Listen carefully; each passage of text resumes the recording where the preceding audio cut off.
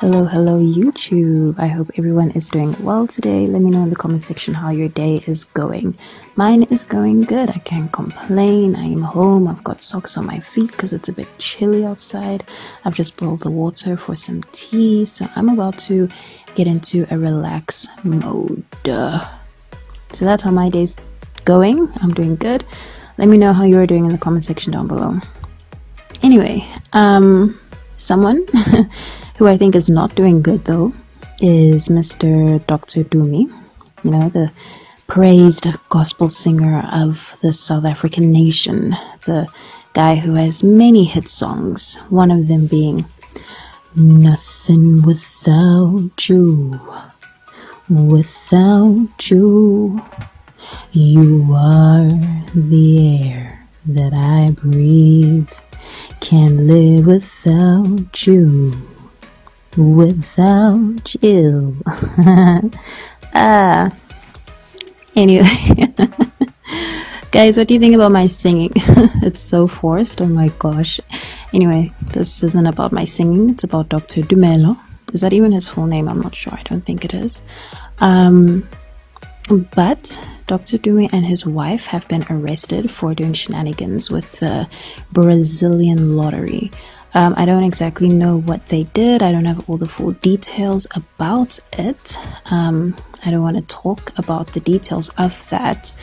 What I do want to talk about though is how we tend to put celebrity Christians on a very high pedestal, and we praise them and we idolize them, and we think that they are what we should strive to be in life, in terms of Christianity. And I just want to say that I think that that is so toxic and so negative for people to think, because the moment that celebrity Christian does something wrong, then it's like, what the hell is going on? How could that person, yeah, how could that person?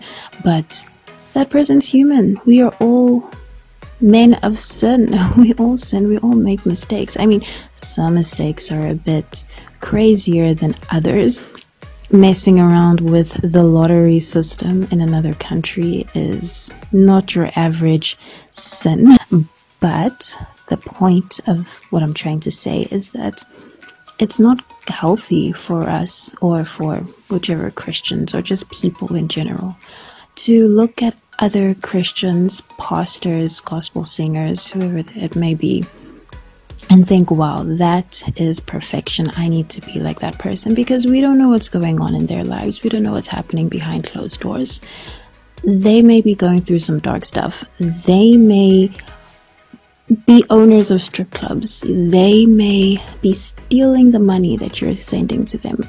They may be laundering money. They may be, I don't know, watching porn at night. They may be stealing from old women and kids. They may be swearing F-bombs, S-bombs, A-bombs, C-bombs, all the alphabet letter bombs behind closed doors. They may be having affairs with their multiple spouses. I mean, we don't know what goes on behind closed doors. So we shouldn't think that they are the Alpha and the Omega, because there is only one, and that is God. And God's character is the character we should strive to follow, not these celebrity Christians. And it makes me sad to see that Dr. Tumi has done something so bad, because I had high hopes for him to show that Christian people are cool, because I regard him as a really cool guy. I think he's young and he's hip and he's whatever, and Christians need to be seen as relevant and not these old-fashioned, boring people who are so judgmental. So I liked Dr. Tumi. I liked his songs. I was vibing with them. And then to see him do this really makes me sad. And it makes me sad because I think, why did he have to do that? Is he going through something? And I don't want to be judgmental. I want to have empathy. But whoa, dude. it's out there for the whole world to see, and everyone's criticizing you and everyone's condemning you. So I hope he's okay, but he's in the custody of the Hawks right now, so I have no idea how he's doing. Plus, like I said, I don't have all the facts and all the information, so I also don't want to say too much on that in case I get some things wrong. What I'm talking about is just my own feelings and opinions and assumptions that may be false. If you know more details about the situation, let me know in the comment section down below. And yeah, guys, just moral of this whole thing, the point to my whole story is that follow God and don't follow people, because people make mistakes and people can lead you astray no matter how perfect they seem to be.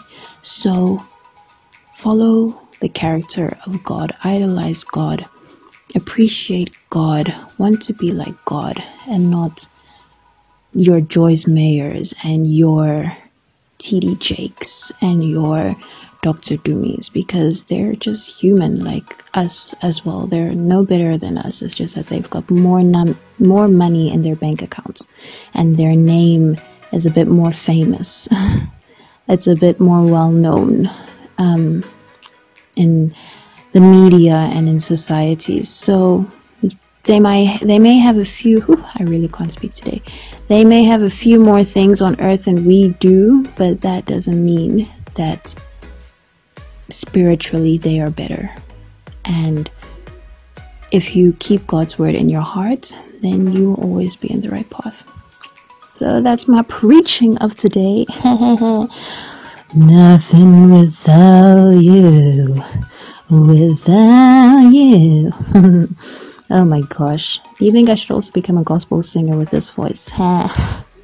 Anyway, guys, have a good day further, or evening, or morning. I don't know what the time is where you are at, but enjoy the rest of the next 24 hours of your life until my next video is uploaded. Bye. Oh, and don't forget to subscribe, please. That's important as well. Bye.